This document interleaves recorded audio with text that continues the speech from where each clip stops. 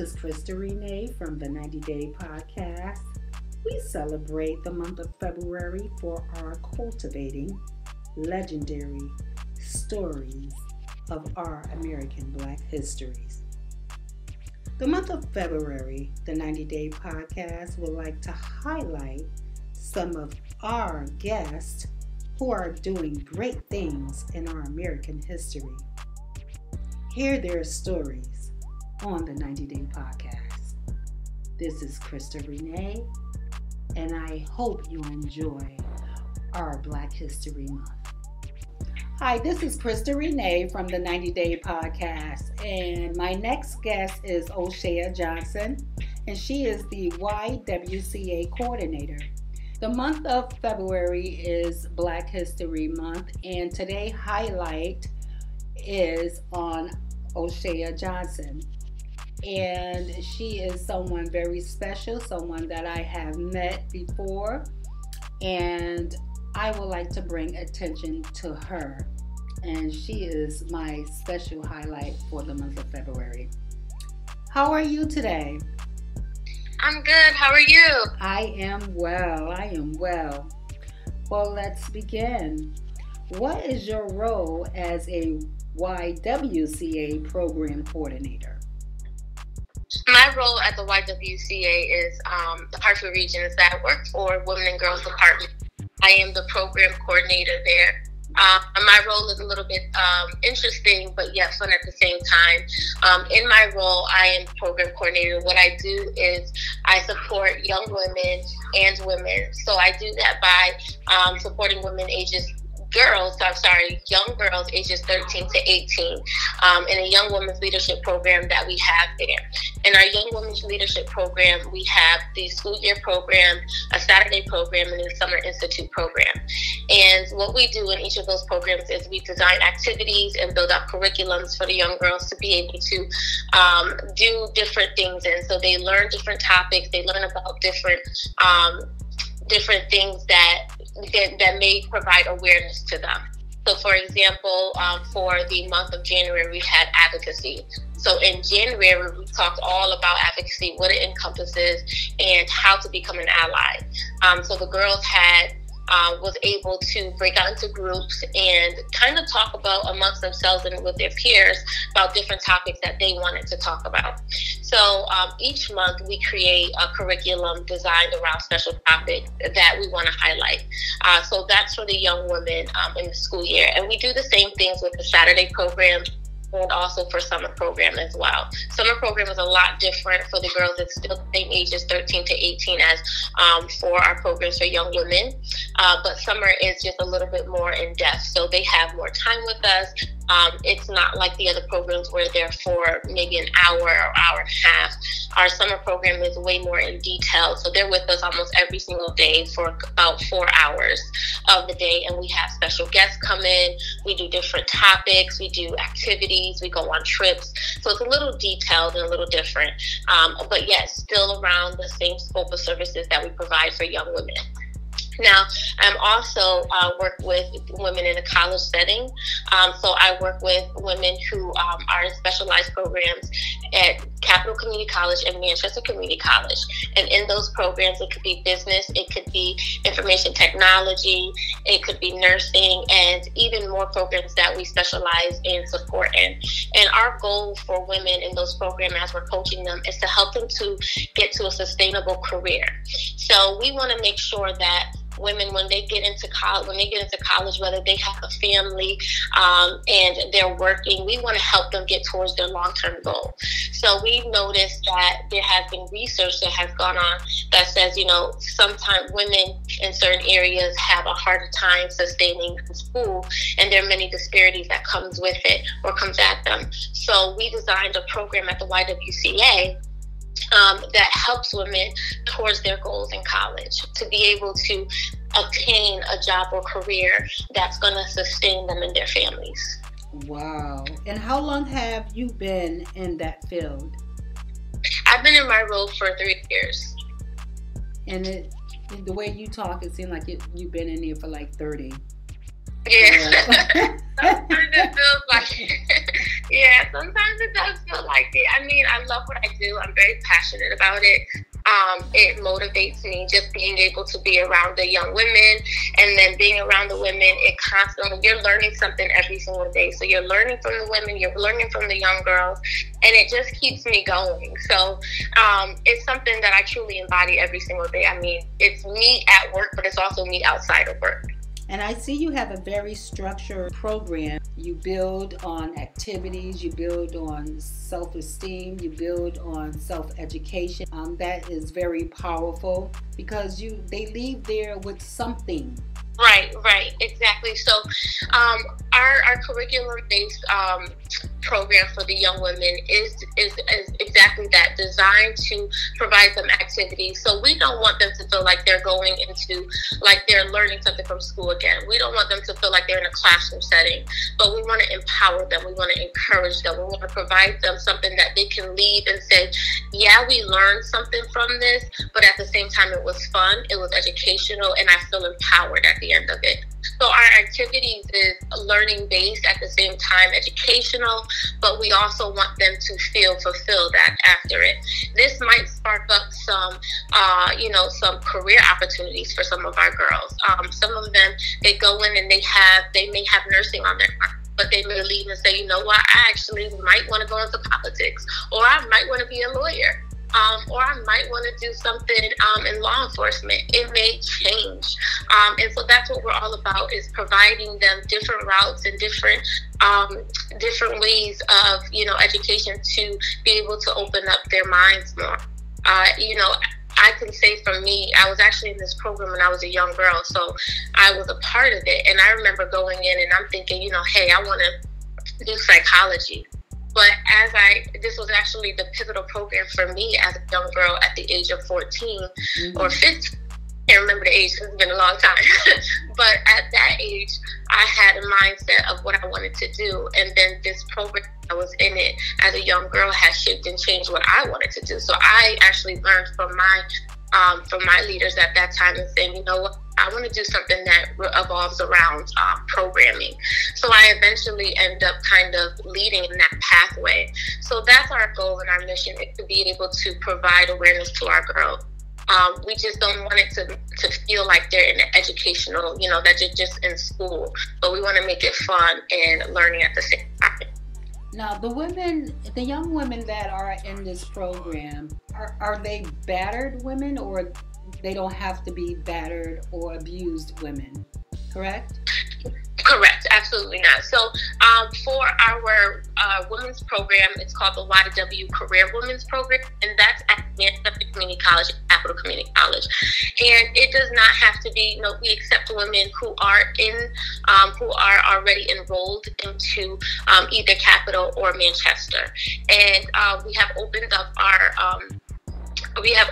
studies to to support more women with families. So what we do is we kind of we have a set base at each campus, so at Manchester and Capital. And what we do is we recruit from there. And women who come into the program, it's really just a conversation. We just want to meet women where they are to be able to support them.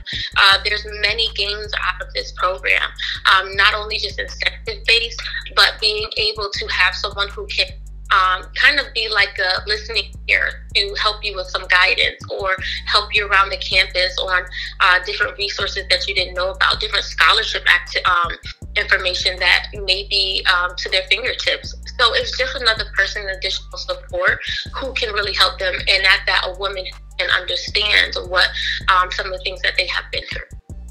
Okay. Or in the college. Name something that motivates you while coaching other women. Something that motivates me, I think just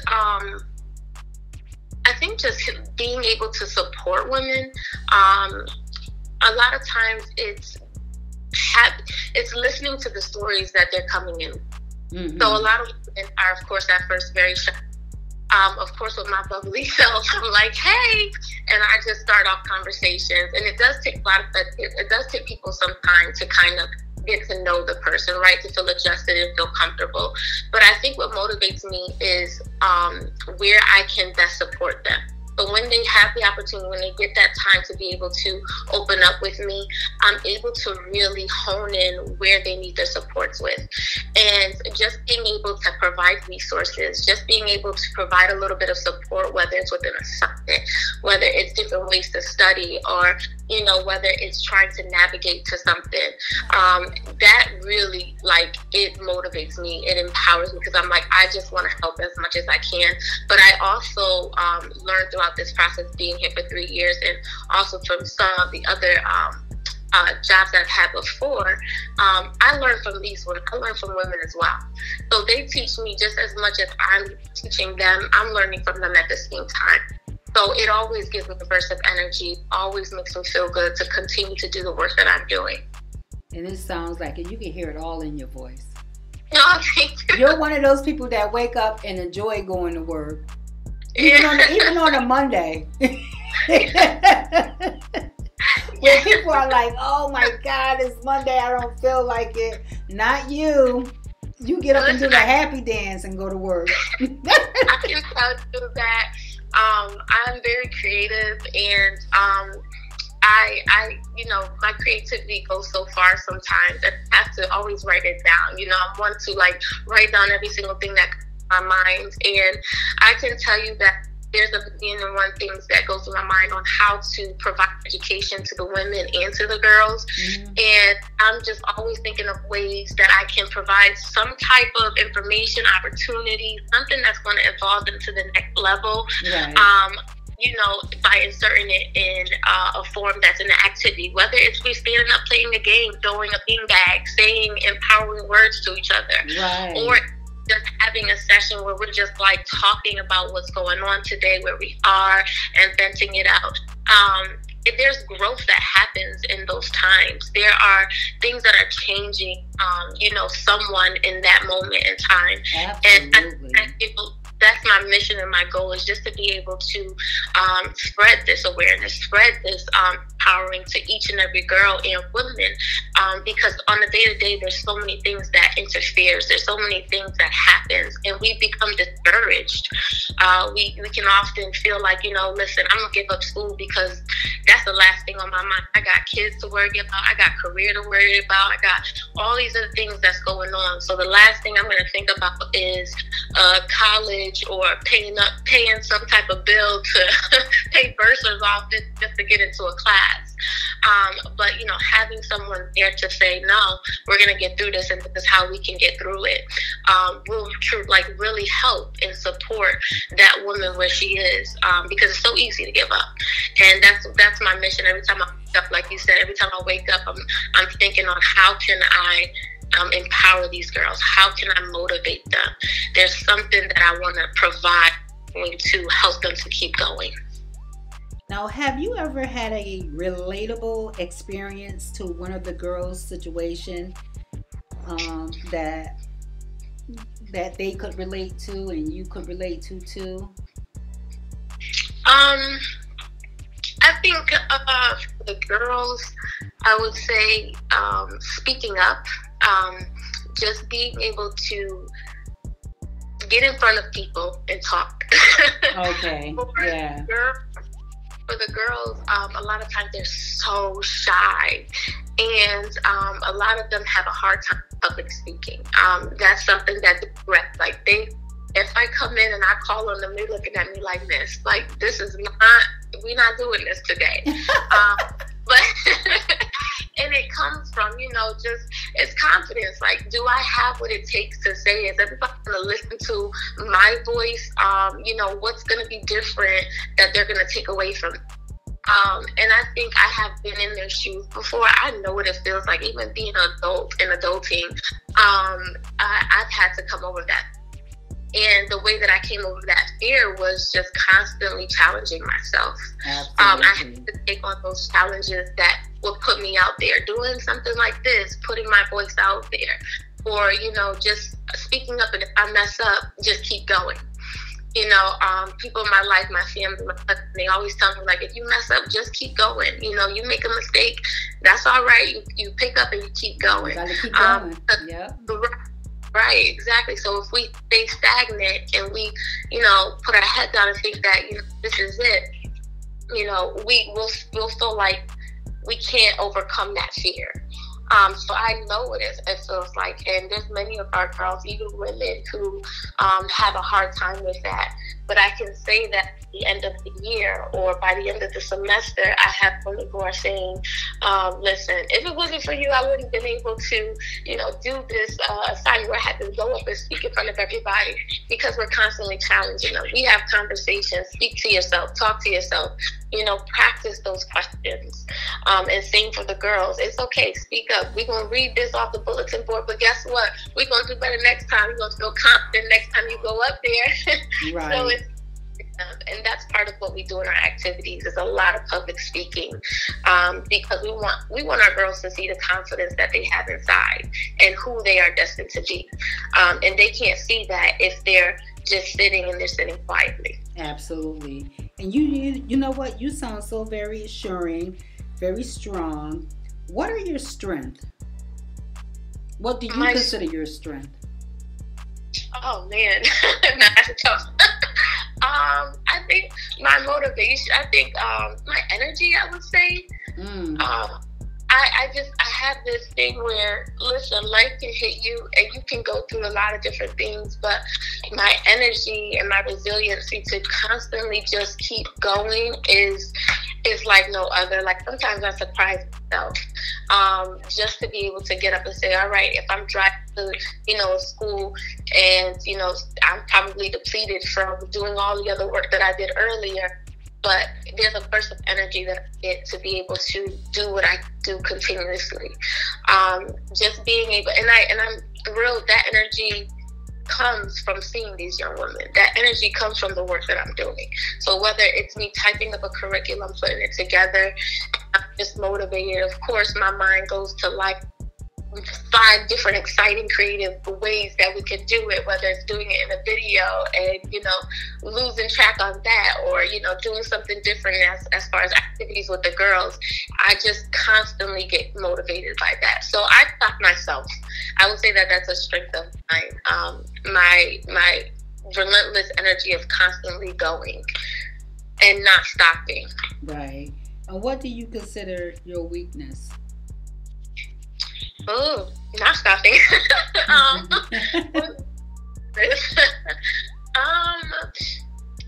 Conflict. I would say I struggle with conflict sometimes too. And this is very vulnerable, just being able to say that.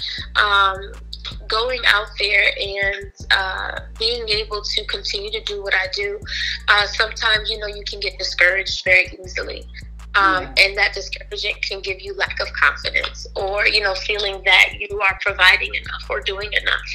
I would say that can also be somewhat of a challenge. That is so good. And my last question, what would you say to young women today when it comes to their dreams? I would say go for it.